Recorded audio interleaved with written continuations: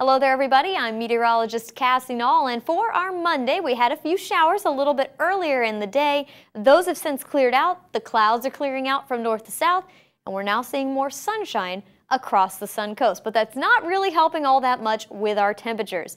Behind that front that came through this morning, we have breezy winds out of the north and the northwest, gusting to around 25, even 30 miles an hour at times, and that's helping to continue to drive down that chilly air back here to the sun coast. So for tonight, if you're going to be heading out and about, maybe to dinner or walking around Main Street in the downtown Sarasota area, you'll want the jackets. Those breezy winds will continue into the evening and then into the overnight hours as well. Lows should be able to fall down into the middle and upper 40s inland with lower 50s expected right along the beaches. And while the winds will die down throughout the overnight hours into the early parts of our Tuesday, that's just the first front of the week. In fact, by tomorrow night, we'll have the next frontal boundary coming on through the area.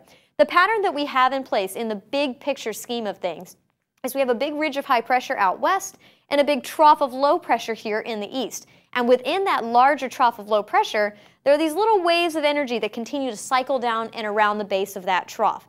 With each of those little waves of energy, you get a weak little frontal boundary to come through, and that just continues to reinforce the cool and the dry conditions here around the sun coast. So again, for tomorrow night, the next front will come through, and then we'll have a ridge of high pressure in control of our weather as we go through at least the middle of the week. So here's what your 7-day forecast looks like. Cool and a little bit on the breezy side. Again, for the day tomorrow, cool and breezy. Front comes through Tuesday night into Wednesday, maintaining the cool and breezy conditions for Wednesday. For Thursday and Friday, our temperatures should be able to moderate just a little bit, and as we go into next weekend, that's the next time our temperatures should be close to seasonable levels with highs back into the lower 70s. Stay tuned to SNN, your Suncoast News Network, 24 hours a day, 7 days a week on the channels listed there on your screen, and have a good Monday, everyone.